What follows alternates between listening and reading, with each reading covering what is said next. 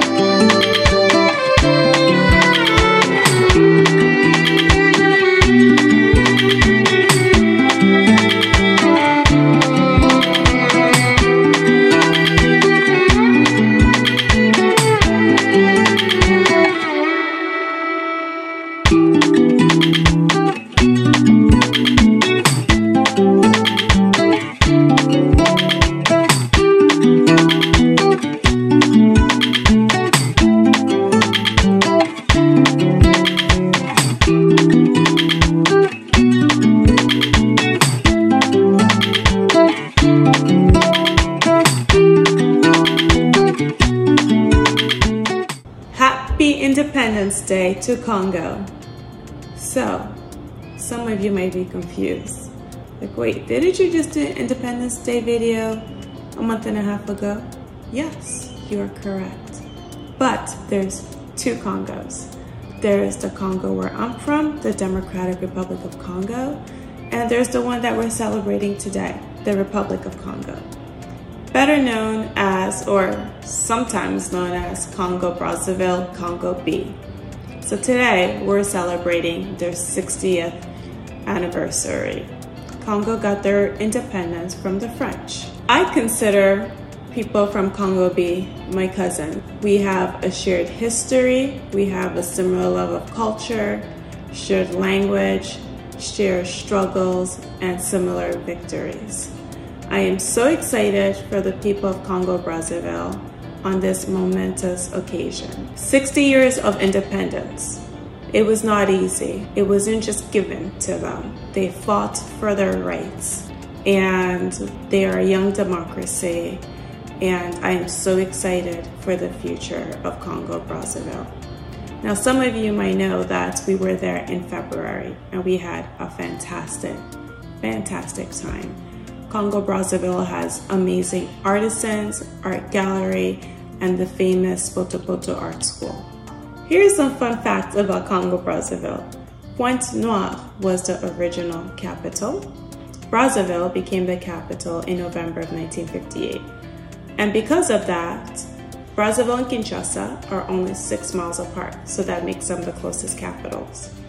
Congo has beautiful landscapes, amazing people.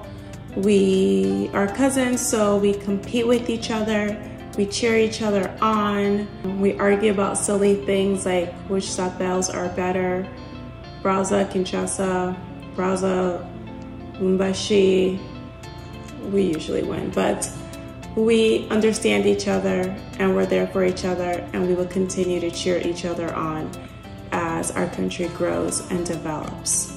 So, I also want to take this time to talk to my American friends.